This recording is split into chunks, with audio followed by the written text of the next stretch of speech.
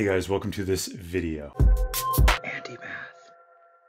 There's a box of marbles. There are 12 red, 7 green, and 11 blue marbles. John selects one green marble, then you select a marble.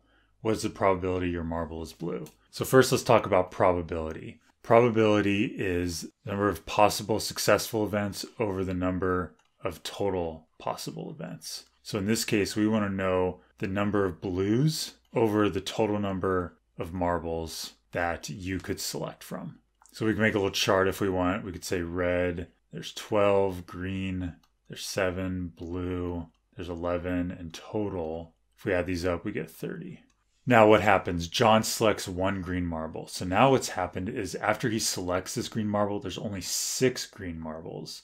There's still 12 red, there's still 11 blue, but the total has also dropped down to 29. So when it's your turn to select a marble, there's still 11 blues, but the total number is 29. And 11/29 is the answer to the question. So if you want to know what this is as a percent or a decimal, plug it into a calculator, just do 11 divided by 29, which would be 0.3793103, etc.